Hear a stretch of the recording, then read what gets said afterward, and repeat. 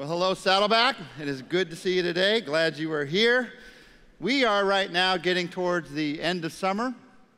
Some of you guys, kids back in school. Some of you the next few weeks are going to get back in school. Many of you have finished your vacation for the summer. Some of you have like that one last vacation to get in. So it's the perfect time to ask you this question. Do you ever feel like you need a vacation from your vacation? You know what I'm talking about? Like, wow, the summer's over. I did not get the rest that I needed this summer, and we're going back into it right away. So I thought it'd be the great weekend to talk about the rest that you need, a different kind of rest that all of us need, a rest even from the vacation that didn't give us all that we need. Because vacations, let's admit it, they are not all that we hope for. The worst family arguments that you've ever had, probably on vacation, right? The thing that you're going to laugh at, but only 20 years later, it happened on vacation. And the worst place you've ever stayed in your life was probably on vacation. You thought it was going to be great, but it didn't work out so well. Sure true for our family. I remember one time going up the West Coast, Shondell found a bed and breakfast for us to stay in. Shondell and I and our 3 younger kids at the time. And so we got in late, and they got us in, hustled us up to the room. It was okay. We slept okay. Got up in the morning, heading down towards the breakfast. It's a bed and breakfast. And we noticed something strange. There were like handrails bolted to all the walls as we were walking. I thought, that's strange. Walked around the corner, and we discovered that it was a bed and breakfast / rest home. Our family stayed in a rest home overnight for our vacation. Now, the sad thing about that is many of you have far worse stories than that, a place that you've stayed. So vacations don't always meet all the needs that we have. Even the best vacation doesn't really give us the rest that we need on the inside. So we're going to take some minutes today to talk about the rest that we need from our restlessness. What happens on the inside that causes us to feel like, I'm just not where I want to be. It's the feeling that I don't have enough. I don't have enough energy. I don't have enough time. I don't have enough money. I don't have enough hope. And so we're restless inside. Or the feeling that we don't know how to stop. I just don't know how to stop this merry-go-round that I'm on. So we need rest inside. Or we don't know what to do next. Or we feel afraid of what we're facing next. Or we want something, we just can't seem to get it. Or that feeling that I'm just so unsure of the future. All of that causes us to need rest on the inside. So I'd like to take a vacation together for the next few minutes. A vacation for the inside, a vacation for your soul. A vacation that helps us to find the kind of rest that only God can give. And to do this, I want to bring out the big guns. I want to bring out the 5-star resort of Bible chapters when it comes to giving us rest on the inside. It is Psalm 23. Psalm 23 is a chapter that many of you know, but you know it not because it is a sentimental chapter. You know it because it is a powerful chapter. It has something to say to us that powerfully causes us to see how God can change our lives. And I want you to know from the beginning that Psalm 23 is for everyone. Sometimes I think people look at Bible chapters and they think, oh, that's for Christians. No, this is for everyone. God wrote this chapter for you. So whatever your background, whether you're here the first time or the 1000th time, whatever your religious background, God wrote this chapter for you to give every one of us the kind of rest that we need. And what I want to do today, I know you may know some of the words in this chapter already. What I want to do is not say some words that you already know. What I want to do is really walk through this and do this chapter together. Just walk through the ways that this chapter shows us how to get rest on the inside, how to get the rest that we need, how to get a vacation for our soul. Walk through it and do it together. 6 ways that you and I can get rest for our soul. So let's look at them. Number 1, first thing that you do is this. You depend on your shepherd. You depend on your shepherd. To get rest for your soul, you have to look at what your soul is resting on. You have to look at what you're depending on in life. And if you're depending on the right thing, your soul is at rest. On the wrong thing, it's not at rest. The Bible says this in Psalm 23:1. Let's read this one together. The Lord is my shepherd. I shall not be in want. That's the rest part. I won't be in want. To not be in want means you won't be overwhelmed and driven by what you don't have. We were talking about vacations. One of the things about vacations is we feel like we don't have as good a vacation as everyone else because we are comparing our vacation to their Instagram vacation. You know what I'm talking about? They took one picture of the one good moment in their 2-week vacation and they Instagrammed it out for everybody, and you think, they had a great vacation. No, they didn't. No, they didn't. The picture doesn't always tell the whole truth. In fact, let me show you a picture. Shondell and I went up to Redding for a couple of days to see my dad, and I got to go fishing for a couple of days. So let me show you a picture of me fishing on vacation. That's a restful spot. What that picture does not say is Tom caught no fish this day. That's the truth. What the picture does not say is the only thing he caught was his earlobe with the hook. That's what it doesn't say. So when you talk about the rest that you need, sometimes when we compare with other people, we find ourselves in this situation, this circumstance where we're in want. I want that. If I could just get that, I would be happy. If I could just get that, I'd be at peace. Now, we know somehow it's not true because we've gotten it before and it didn't give us what we needed. But sometimes we live in want. How do you break through? How do you get the rest? How do you get to a different place? Well, you do what this psalm says.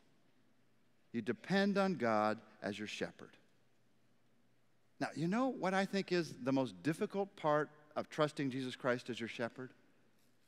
It's recognizing that you're a sheep, admitting that you're a sheep. I have to depend on someone. I need to depend on someone. We all want to be independent. And where we often get messed up is we want Jesus to be the shepherd, but we all want to be the sheepdog. We want to be barking and telling all the other sheep where to go, right? But that's not what God made us to be. The Bible says we are a sheep. Now, to be fair, the Bible also compares us to deer and to eagles and to lions sometimes, but more often than not, it compares us to a sheep. And it's not because God wants us to be docile. He doesn't. It's because he wants us to be dependent. And a sheep has to depend on a shepherd. So we want to be in control of our universe. We want to be independent and self-reliant. But the Bible says we are a sheep. We have to depend on our shepherd, and that shepherd is Jesus Christ. We want to control our destiny. We want to determine our fate. But we, the Bible says, are a sheep needing to depend on a shepherd. We want to think we can carry the world on our shoulders. But well, just to get this in, let me show you a picture this time of what we are. We are a sheep. That's what we are. Every one of us has to come to this moment in life where we determine, am I going to depend on myself or am I going to depend on God in this circumstance? And we come to that moment again and again and again and again. And God's sense of humor is, he knew that when he made sheep, and he made us. He knew from the beginning he was going to compare us to sheep and help us to realize, to understand that we have to depend on a shepherd because sheep have to have a shepherd. Without a shepherd, they're going to die. Without a shepherd, they're in incredible danger. There's no such thing as an independent sheep who can be safe. You might have heard of something called a cast sheep.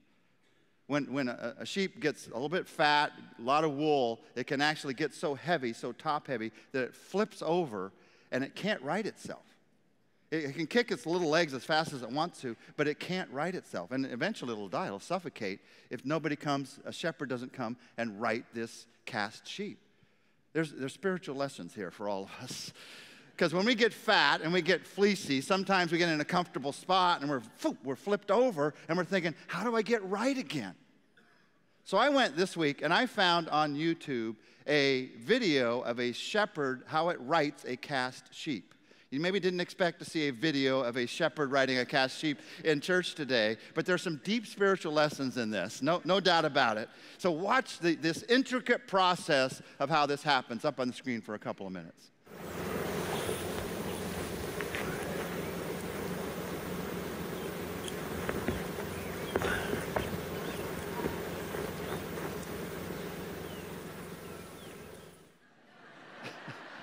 That's it?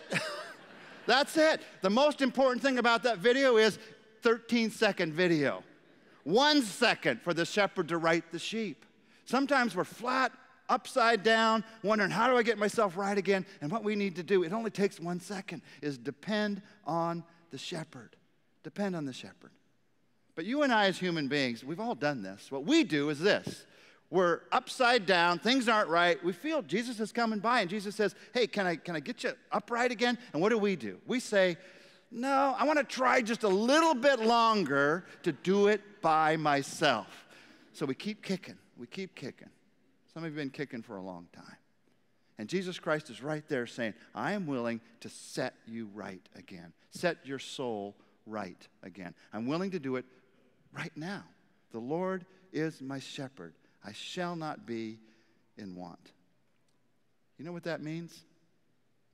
That means that if I'm in want, at least at that moment, the Lord is not my shepherd.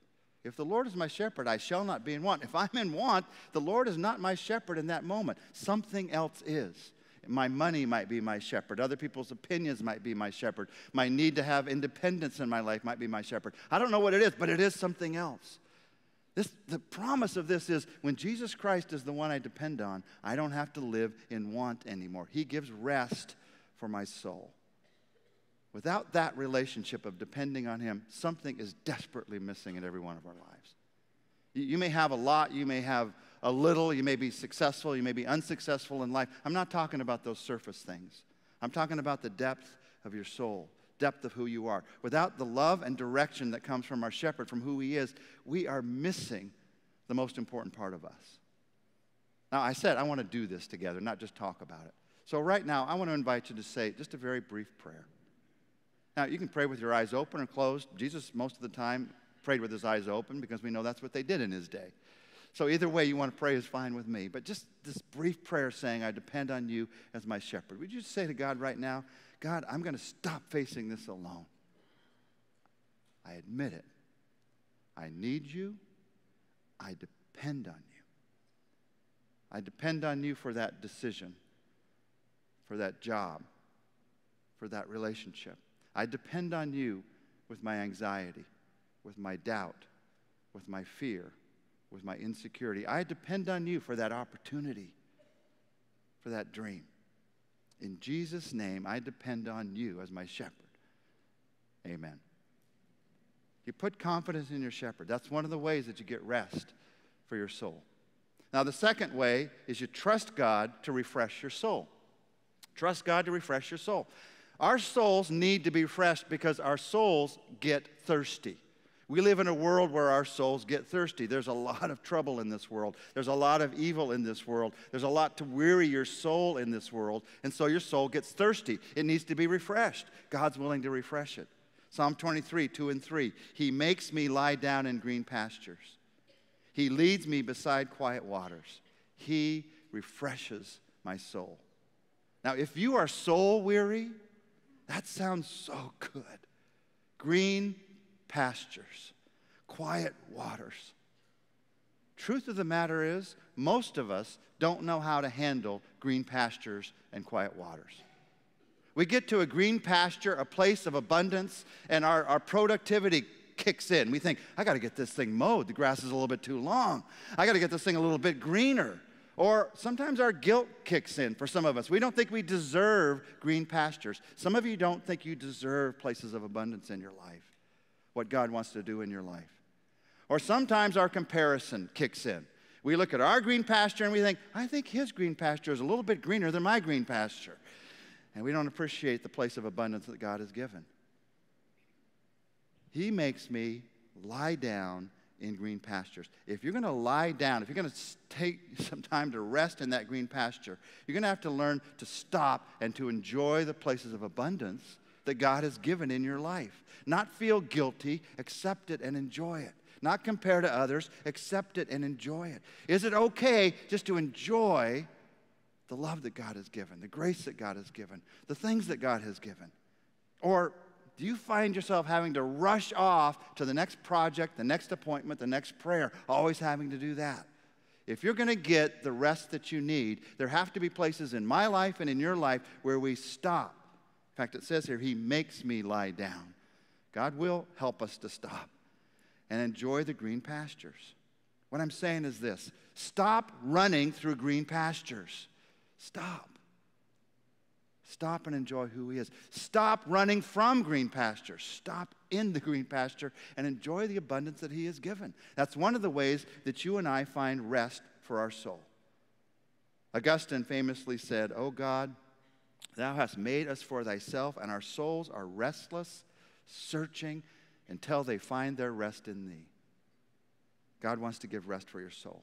Green pastures, quiet waters. Quiet waters, what's the picture there? Well, it's a sheep trying to get a drink, and quiet waters, the still waters, were easier to drink from. They didn't like to drink from the rushing waters. I think it made them burp or something. So they didn't like to do that. They liked the quiet waters. At the quiet waters, they could drink in deeply. And there need to be times in my life, in your life, where we drink in deeply the most important things about us. More often than most of us do, we need to stop long enough to drink those things in. Now, I can tell you the most important thing about you in 3 words. It's not my words, it's God's words. The most important thing about you is this: God loves you. That's why you were created, because God loves you. That's why you're given the life that you're given, because God loves you. That's why he promises us a heaven in Jesus Christ, because God loves you. Nothing more important about you. Now, I know many of you know that. When was the last time you stopped long enough to just drink that in? That's why we're here, to drink in these important truths about who we are. It's one of the ways that we get rest for our soul. A third thing in this Psalm 23 vacation for our soul, third thing you and I do is you follow God's path. Follow God's path. There are a lot of paths that you can follow in life. You can follow the path of least resistance. You can follow the path of greatest gain. But every path isn't the right path. And God says, I've got a right path for you, that when you follow it, you're going to feel rest for your soul. Psalm 23:3, he guides me in paths of righteousness for his name's sake. What is righteousness? That's the one thing in that verse, and it's the key to the verse. Righteousness. What is that? It sounds complicated. It isn't. It's just right. It's just what's right for you. Righteousness. What's right for you? To have a relationship with God. That's right for you. To be involved in the things God wants for your life. That's right for you. That's what righteousness is all about. Being made right with God and living the right life that he's made you to live. That's what God wants for you. In fact, it says here, he will guide you into that path. It tires us out to be on the wrong path. You get down the wrong path and you think, oh, I got to get all the way back to where I was. And you know what I think is even more tiring? Being at a crossroads and not being sure what path to take. You feel worn out just by doing nothing, and some of you are right there right now. God says, I want to guide you into this path of righteousness. So where do you find the signpost? How do you find out how to get on this path of righteousness? Well, God tells us, I'll show you. I've, in fact, given you my word, given you the Bible to show you the direction to go. 2 Timothy 3:16, the next verse in your outline says, the whole Bible was given to us by inspiration from God, and it's useful to teach us what's true, to make us realize what's wrong in our lives. It straightens us out, and it helps us to do what is right, the path of righteousness. So how do these signposts work? That's the big question most of us have. I want to know where to live. I want to know who I'm supposed to marry, what job I'm supposed to have, what school I'm supposed to be a part of. I want to know how to make these daily decisions of life.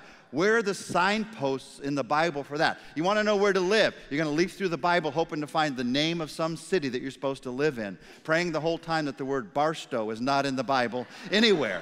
Sorry, if you're from Barstow, I'm sorry. But it's 110 out there. I mean, you got to admit. So you're just praying. No, that's not how it works. So how does it work? How do you figure those things out? Here's the secret. A lot of people never discovered this simple secret. 90% of what we're supposed to do in daily life, it's in the Bible already. If you'll do the 90%, God will show you the 10% as you're doing the 90%. The Bible tells us, love your neighbor. You do that.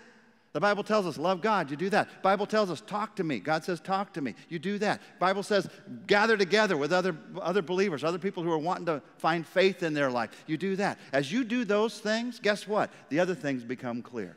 A lot of people want to reverse it. They say, God, if you'll show me where to live, then I'll show up in church and I'll give and I'll pray and I'll do all these things. It doesn't work that way. You do the 90% and the 10% will become more and more clear. Not as fast as you want usually. God doesn't give us the answer as fast as we want because it's not when we needed it. But he will give you the answer of where he wants you to be. So right now, we're walking through this and doing this together. Right now, in your mind, just think, what's the one thing that I know God wants me to do that I haven't done yet? There's something I know God wants me to do. I haven't done it yet. Maybe it's be in church. And that's why you're here today. And you make a commitment. I'm going to show up every week. Maybe it's talk to God more. Maybe it's spend more time in God's Word. 5 minutes a day, 10 minutes a day, 15 minutes a day. Maybe it has to do with the way you're treating people in your life or someone you need to connect with. As I talk about this, what's the one thing? I hope it's a sort of a small thing that you're thinking of, actually, because that's your first step. Doesn't have to be a big thing.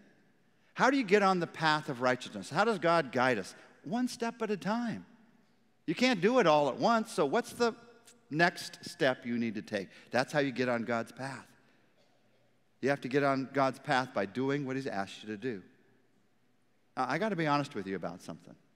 When you do what God asks, I think most of us want to immediately feel better in our soul, and it doesn't always work that way. You do not always immediately feel better when you do the right thing. Have you noticed that? If that was true, we'd always all do the right thing because we all want to feel better. No, it takes time for your emotions to catch up with your soul.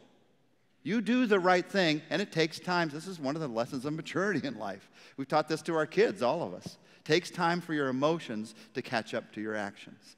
So you do the right thing, and eventually God's going to let the emotions catch up with it. We get in trouble when we want to immediately feel right sometimes. Almost every time we want to immediately get a jolt, we do the wrong thing. We get involved in the wrong relationship, wrong habit, wrong decision, because we just want to feel better. No, you do better, you do right, and then eventually you're going to feel right. That's how it works. So what do you do to get rest for your soul? You depend on God as your shepherd. You trust God to restore your soul. You follow God's path. And then number 4, you remember this. You remember God is with you. God is with you. God is with you in every circumstance of life. God is with you in the good circumstances of life, but this psalm wants us to understand that God is with you in the most difficult circumstances of life. So these familiar verses from Psalm 23, verse 4, even though I walk through the valley of the shadow of death, I will fear no evil, for you are with me. Your rod and your staff, they comfort me.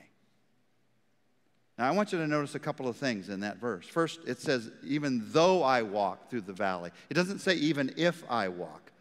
He assumes that we're going to walk through valleys, and we all know that we do in this life. You're going to go through valleys. You can't escape them. They're an inevitable part of the road of this life. We won't have any valleys of the shadow of death in heaven, but we have them here on earth. And unless I learn to deal with the truth that there's going to be valleys, I'm always going to be terrified of the valley that I'm in or the next one I'm going into. When you realize they're going to be there, then you can realize the next truth. No matter how deep the valley, He will be with you. I know that fear of facing a valley in your life is what's keeping many of us from finding the rest that we need. There is no valley that you can face in life where He will not be with you. God doesn't lie to us and say there's not going to be any valleys. He tells us the truth. And He says, I'll be with you through every valley. You'll never be alone. In fact, not only does He say He'll be with us, but notice what He says. I will comfort you, even in the valley, even in the difficulty. I'll be there close enough to you to comfort you. And He even tells us how. With your rod and your staff, you comfort me. So we're still talking about sheep here, still using that picture. The rod and the staff was something that a shepherd used. The rod was used to beat off an enemy. The staff was a long stick that was used to guide the sheep. The rod was used for protection of the sheep. The staff was used for correction of the sheep. Write this in with me. God comforts you through both protection and correction. Through both. Sometimes I go through tough times because of what somebody else, something else did to me. And in that case, God will comfort me through His protection. And sometimes I go through tough times more often than I want to admit because of what I did to myself, my own selfishness. And God will comfort me even then through His correction in my life. Even if you've messed it up, God's there to comfort you. So He gives you His protection. He knows the enemies that you're facing. And He will protect you, even in this world where we face evil, by giving you His comfort. Do not be overcome by evil. Overcome evil with good. How do you do that? Through the comfort of the fact that God will be with you. But I think it's important to realize that even if my own selfishness has messed things up in life, God's still there. to comfort me in that. I think a lot of us think, if somebody else messed it up, God will comfort me. If I messed it up, I'm on my own. That is not true. You're never on your own. He will be with you through every valley. That's his commitment. So look at the promise of Isaiah 43, verse 2. When you go through deep waters, I will be with you, God says. When you go through rivers of difficulty, you will not drown. When you walk through the fire of oppression, you will not be burned up. The flames will not consume you. That is the picture that God wants us to have through every difficulty of life. So right now, just for 10 seconds, whatever difficulty you're facing or you're afraid of facing in the future, right now, picture the fact that God is there. Don't just picture the worry. Picture the fact that God is there with the worry, with the anxiety, with the reality of that valley that you're facing. God promises, I will be with you. You won't have to face this alone. The fifth thing to do as you and I get rest for our soul is to appreciate what God has given in our lives. You know that old question, do you see the cup as half empty or half full? That just depends on our personalities. We all have different kinds of personalities. It's the way that we look at it. But in Psalm 23, the cup isn't half empty or half full. It's overflowing because it's not from our perspective. Psalm 23 is from God's perspective. The overflowing blessings that he's given into every one of our lives. Psalm 23:5, you prepare a table before me in the presence of my enemies. You anoint my head with oil. My cup overflows. You appreciate what God has given. Every one of us can look at our lives and easily see things that we don't have. And it's very easy for me, I don't know about you, but it's easy for me to let what isn't spoil what is. I think we all struggle with this. To let what I don't have spoil what I do have. I've got this blessing in my life, but then I see that somebody else has a blessing that may seem like a greater blessing and seems like the blessing that I have, I deserve as good a blessing as they have because I know what a rotten person they are. And so I think, why don't I have that blessing? And it spoils the blessing that God has given. I've learned something from my friends in places like Rwanda and Nigeria who find the blessing in the one thing that they do have. You go into a small house, dirt floor, and there's one wooden shelf, and on that wooden shelf is the one cup that they have in their house. They used to drink milk, or they used to drink tea. Maybe it was passed down through the family, or maybe it was given by somebody that came through. But proudly displayed is that one cup they're grateful for.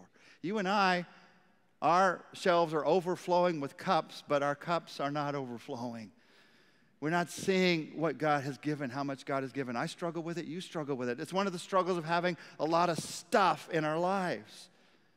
So I got to take time to appreciate what God has given. What do you have? When I see their appreciation, it encourages my appreciation.